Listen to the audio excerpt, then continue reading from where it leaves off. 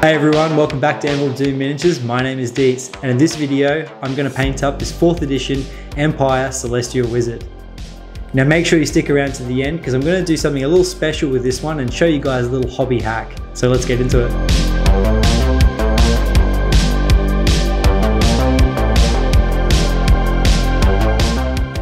So it's been a while since I painted a single mini.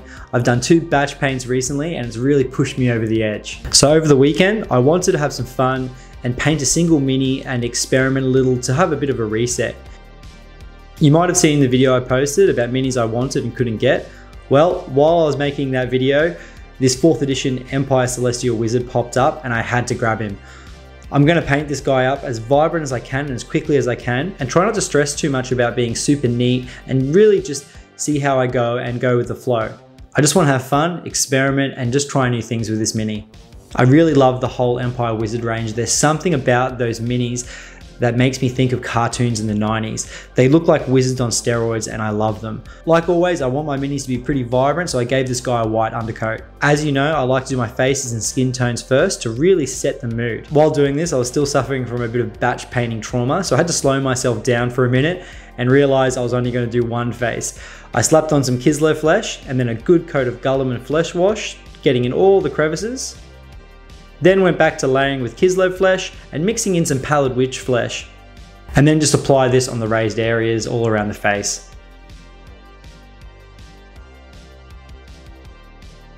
Now this guy has the tiniest little eye sockets I've ever seen, so I applied some dryad bark using my skinniest brush and taking my time. I then added some white over this, and then I finished with a tiny little dot of dryad bark. Super simple, effective, and quick. I then moved on to my layers and I slapped down a good coat of Fenris Grey to the beard. Nothing beats minis with beards. I love painting beards, they're so much fun, but we'll get back into the details of that one later.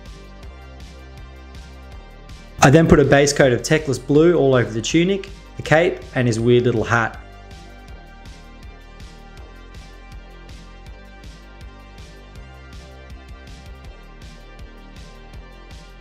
Pink is one of my favorite colors, so I had to add it to this mini. I couldn't not. I added some Empress Pink to the undershirt and anywhere I really wanted a little bit of a pop.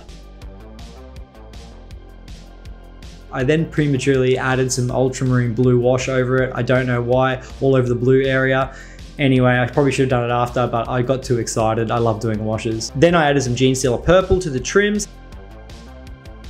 I thought this would go really well with the pink and the blue and kind of give it like a Merlin look or some crazy wizard look. I then applied Gienna's gold pretty much everywhere, all over the staff, his little helmet hat thing, his belt, and all over his trinkets and around this little trim area. I find this rich gold works really, really well for like a base true metallic metal. Now back to my favorite thing, washes. I went over the purple with Margot's purple and then added Guilliman flesh all over the gold to give it some depth. I find there is something therapeutic about washes. I must be really, really weird because I just love them.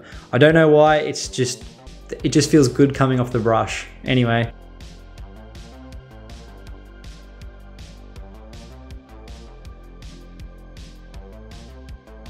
Now the next part of this was an experiment. I have this really full-on wash called Doomfire Magenta. You guys probably all know it, and I never use it, so I thought today was going to be the day to use it. And I applied this all over the pink areas.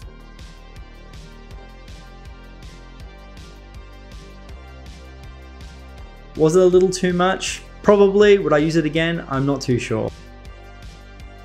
Now for the layers. I put down my Lotham blue all over the cloth, the cape, and the helmet, making sure not to get much in the bottom of the folds. I thought going from a Teclis base coat to an ultramarine wash to a lighter Lotham blue would give me a really striking bit of contrast. I then added blue horror to the mix and layered up, adding a little bit more in until I was happy. I then added a blue horror edge highlight. It wasn't the cleanest paint job I've done, but I was just really having fun with this model and not taking myself too seriously. And really that's the main thing about this one. This was more like a palette cleanser for me. I'm a strong believer in thinking you should be having fun while you paint. If you're not having fun while you're painting, you should probably drop the paintbrush, go outside and get some fresh air.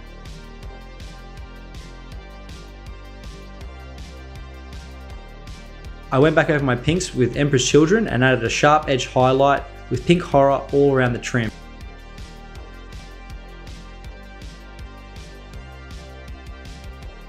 Pink horror is a really fun color. It's in my top 10 favorite colors actually. I just love it. I really do. I then went back over with Genestealer purple and then added a little bit of white to the mix and just gave it a nice little edge highlight anywhere I thought light would be catching.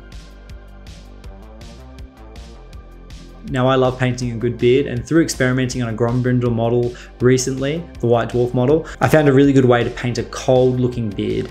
Now I have Fenris Grey as the base coat. I then add a highlight of Ulthuan Grey, just being super careful not to get it in any of the little folds or cracks. It's okay if you do, it's just paint, you can paint back over it. I then mix my Ulthuan Grey with a little bit of white, and then just go over the tips and anywhere I think I want a little bit of a highlight, and that's pretty much it. It's very, very super simple. As you can see from my art behind me, you can probably tell that I love pastels, and every chance I get, I try to add them to any of my minis. There's something about the early morning sun or the late evening sun on the sky, pink skies and all that mix that I really, really love. Okay, now for the gold TMM. I'm still trying to figure out my true metallic metals. It's something I'm going to work harder on in the future, as I still have a lot to learn. I went back over with Gienna's gold in a glazed consistency, being super careful not to get anywhere I didn't want it. Then I glazed on some Auric armor gold to the top facing areas, or areas where I thought that light would be hitting. There are probably some great ways to do true metallic metals, and there's probably some great tutorials out there. Last up, I did an edge highlight of silver. I just applied this to the top edges. I use silver from Vallejo because it's a pretty bright silver and does the job well.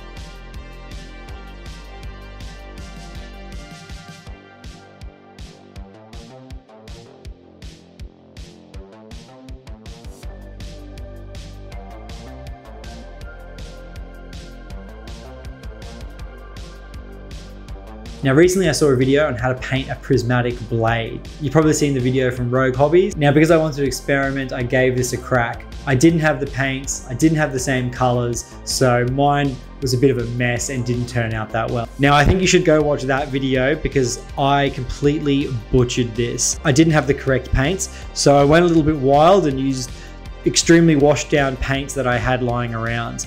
I used Empress Pink, Ahriman Blue, and then a mix of Ahriman Blue and Moot Green, and then some yellow for the tip, but it didn't turn out that well, and it didn't turn out nearly as half as well as you can see on that tutorial video.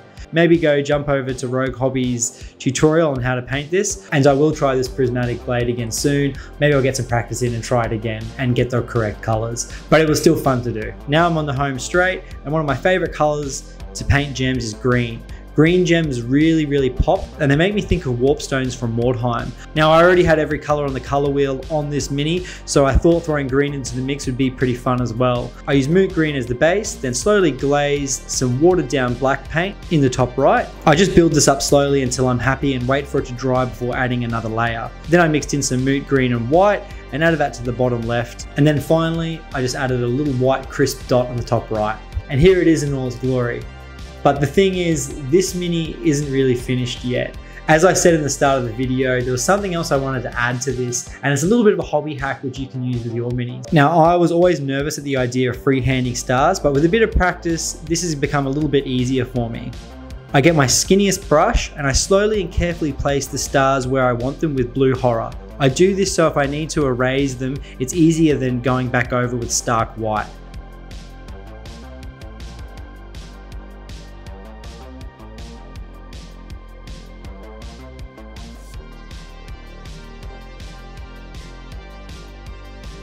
When I'm happy with the placement, I go back over with my white paint. I really like to take my time with these, and it's important to relax your hands. Being tense doesn't help out with the flow.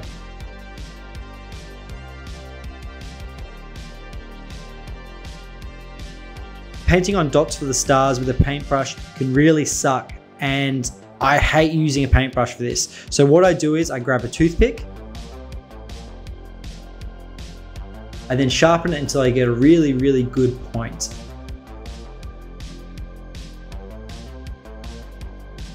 Then I simply just dot it in the paint and dot it on the model. I just go around now and add this to where I think stars should be.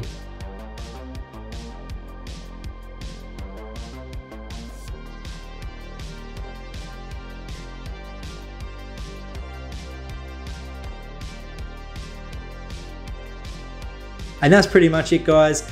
A super quick 4th edition Empire Celestial Wizard all painted up. Here it is.